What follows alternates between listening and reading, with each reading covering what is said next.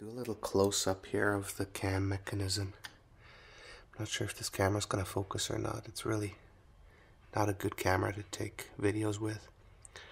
So I have two parts. The inside part is threaded, that goes into the bolt underneath it. Then the outside part is really the support bushing that holds the non-cam portion. And in the back, that's what it looks like here. If I flip it down, I wish I had been a little more careful when I drilled this hole down here. Right now when it's tightened, it's in this position, and I really kind of wanted it to be like this, but I wasn't thinking, and drilled the hole and then it was done. I guess it still works out alright this way, but pretty happy about it. It'll make it a lot easier to move.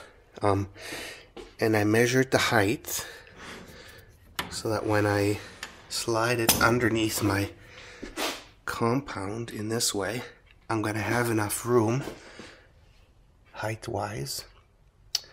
And this little lever is not really in the way when I tighten it. It's sticking out of the way quite nicely, and it's definitely going to save me a lot of time.